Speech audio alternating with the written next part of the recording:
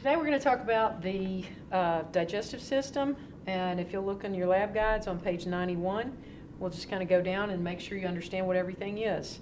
Notice there's a difference between the alimentary canal and the gastrointestinal tract. Gastro means stomach, so there's your stomach, and intestines, so the GI tract or gastrointestinal tract is just your stomach and your intestines, whereas the alimentary canal is the whole thing starting from the mouth and ending up way down here in the anus, okay? So it's that whole long tube, and basically that's all the alimentary canal is. It's just a long tube that goes all the way down, curves all the way around, and what you're doing is you're taking food in, you're crushing it up, you're breaking it into smaller pieces so that you can absorb things, and then what you don't want, you get rid of as feces. So if you start up here in the mouth, you have what's known as the oral cavity. That's going to be everything on the inside of your teeth. So you have a buccal cavity, which is going to be the area between your cheeks and your teeth, but the oral cavity is just going to be what's on the inside of your teeth. Inside the oral cavity, you're going to have a hard surface on the top of your mouth or the roof of your mouth. That's known as the hard palate, and it's a hard palate because it's made out of bone. There's just a little layer of epithelial tissue on the outside of that. But there's two bones that make up the hard palate. You have the palatine process that comes off of the maxillary bone, and then you also have the palatine bone, which makes up the other part of the hard palate. Now, beyond the hard palate, you're going to have what's known as the soft palate. I'm going to look at this guy to show you that. Figure out which way we can take off his head. Okay, so there's your hard palate, which is made up of bone. Then you have the soft palate, which is made up of the uvula. And remember, the uvula is that little flap that just flips up. And so it's going to block off the nasopharynx so that food doesn't go up into the nasal cavity. So you have that uvula. And then there's some skeletal muscle tissue associated with that. Inside the oral cavity, you're going to have the tongue. The tongue is made up of primarily skeletal muscle. It's covered with little bumps, which are not really shown here, but all the little bumps on your tongue are known as papilla. And the papilla have two functions. The first function for the papilla is that they will help form friction so that you can break up and digest your food particles into smaller pieces. And then the second thing that they do is they house the taste buds. There's 5 different taste sensations, and they're listed in your lab guide. You've got sweet, sour, bitter, salty, and umami. And the taste buds are distributed in the papilla in general patterns throughout the tongue, but we're not going to get into too many details about that. Also associated with this oral cavity, you're going to have salivary glands. You basically have 3 pairs of salivary glands. Starting on the outside, just below the ear, you're going to have what are known as the parotid salivary glands. So you'll have one here, and then you'd have another one on this side. So there's your parotid salivary glands. These glands secrete mostly a serous fluid, and then you have underneath the parotid salivary glands. Let me show it on this model because it shows it better. You're going to have the submandibular glands. Sub meaning under, and then there's the mandible, that white bone there. So that would be your submandibular glands. You're going to have 2 of those, one on each side. The submandibular glands are going to secrete a combination of mucus and serous fluid. Then finally, you have the sublingual glands. Lingual means tongue. So there's your tongue, so sub, under the tongue, so there's a sublingual gland there and there under your tongue. So these are your sublingual glands. And you always know that these are not endocrine glands because you see ducts coming from them. So if it has a duct, that means it's an exocrine gland. So all of your salivary glands are exocrine glands. The sublingual glands are going to secrete mostly a mucus fluid. Then also inside your oral cavity, you're going to have your teeth. That would be what separates the difference between the oral and buccal cavity. So inside the teeth is going to be oral. Between the cheek and the teeth is going to be your buccal cavity. Your deciduous teeth are your primary teeth. Those are your baby teeth. Those are the ones that fall out. Then you also have your permanent teeth, which are the ones that you keep hopefully for the rest of your life. Not all of us do. You have 32 permanent teeth, and the permanent teeth are labeled you have a numbering system here, so let me put his head back on so it'll make a little bit more sense. If you start on the right side of the mouth, on the upper mandible area here going around, this back tooth back here would be number 1, and then you go all the way around to the left side, and that back tooth over here would be number 16. So when you go to the dentist and he tells you you've got a cavity on, you know, number 13, you'd go, oh, that's right up front here on the left side. On the bottom set of teeth, you go down, you start like 16s at the top, so then you go down on the same left side. That would be number 17, and then 17, 18, 19, and it goes all the way around to the right side to number 32. So that's how you get your numbering system on your teeth. All right, on the teeth, you have they have different functions, and there's different amounts of them. Starting in the front, you have the flat teeth that are known as the incisors. These are flat and sharp, so they're made for cutting. You have 4 on the top and 4 on the bottom. Then moving away from those teeth, you're going to have the canine teeth, and this model doesn't show it very well, but a lot of times the canine teeth are pointed and they look like canine or dog teeth. You're going to have 4 canine teeth as well, so 1 on each side at the top and bottom. Then you have the premolars, which are also known as your bicuspids. The premolars have more of a flat surface for grinding and chewing, and then beyond the premolars you get into the molars, which you have 12 of these, and the back 4 are known as your wisdom teeth. And a lot of times people don't have wisdom teeth, or they don't come in, or they come in crooked and you have to get them pulled out. But those very back 4 teeth, those are your wisdom teeth.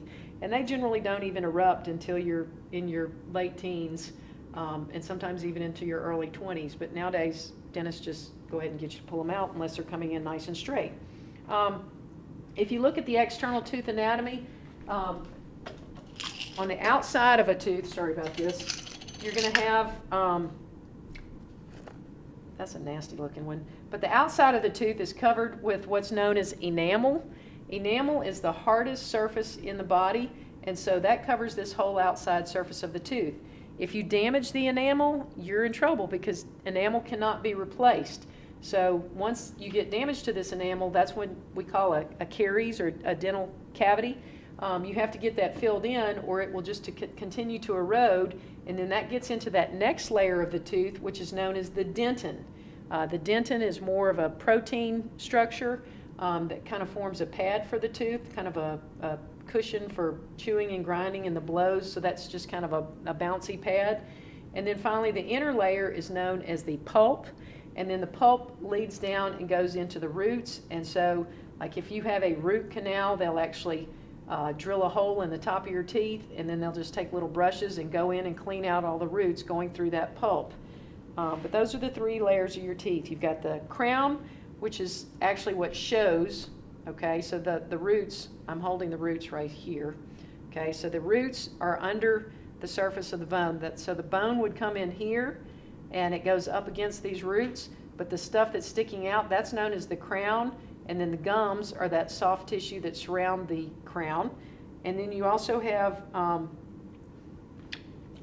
along the root, where the root connects to the bone, you're going to have a periodontal ligament that joins the bone to the tooth, and that's solidified by cementum, and your teachers should go over some of that, but that should cover all the different aspects of the tooth.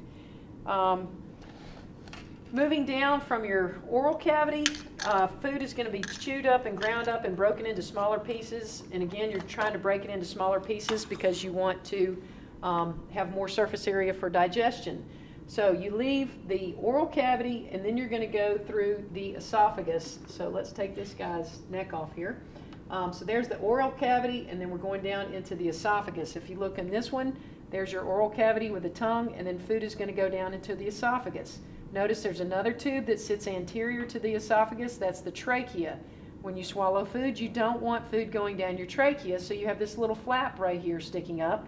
That's known as the epiglottis. So that will close off when you swallow, and that will push food down through the esophagus. Also, that uvula will go backwards like that and close off the nasopharynx so that food doesn't go up into your nasal cavity.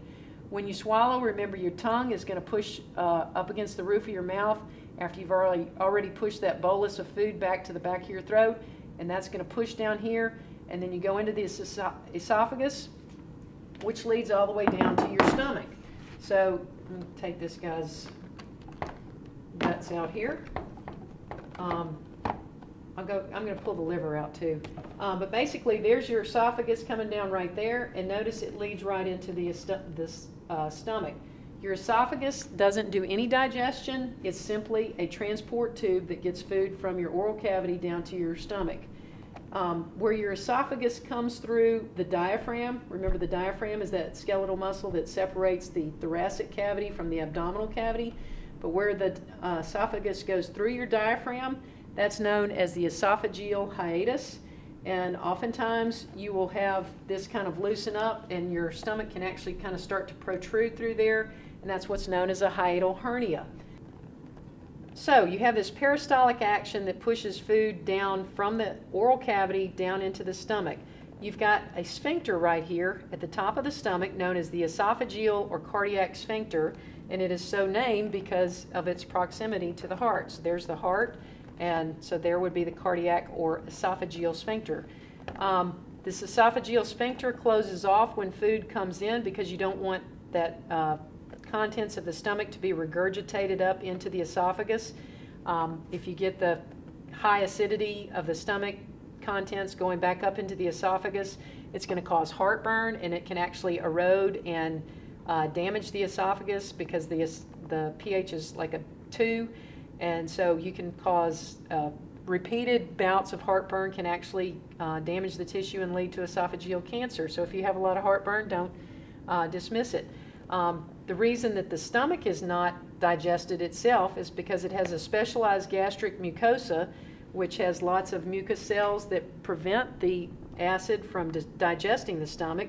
Notice also you're going to see a lot of ridges or bumps inside here.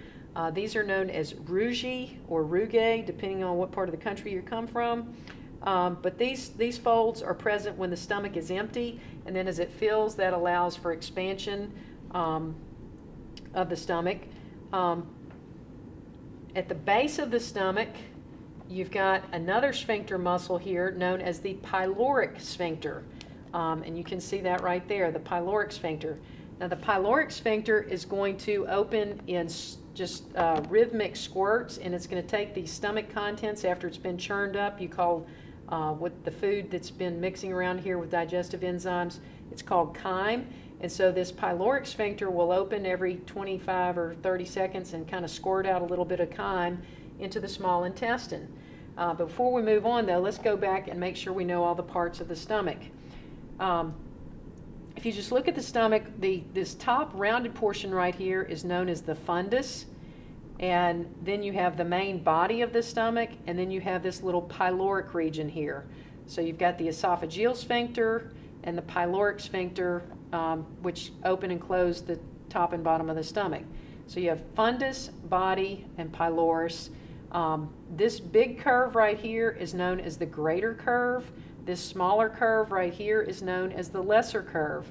When the stomach is hanging in here, you have a sheet that kind of forms a curtain of membranes known as, just the membranes in general are known as mesentery, but the mesentery that hangs off of this curve, and the greater curve, and forms like a curtain here, is known as the greater omentum. None of our models show that, but just know that that greater omentum kind of separates out and divides the abdominal contents. Also hanging down from the lesser curve, you're going to have another sheet of connective tissue here of mesentery, and that's going to be known as the lesser omentum. So that kind of separates where it comes between the liver and the stomach and hangs down back there. And this just kind of partitions off the contents of the abdominal cavity so that if you do have some sort of infection or something, it's not likely to travel all over the cavity. The next thing you come to is the small intestine, and we can't find this guy's small intestine, so I'm going to switch back over to this guy's model. On the small intestine, this organ is primarily designed for absorption. This is where most of your food substance is going to be absorbed from. So you have a special internal layer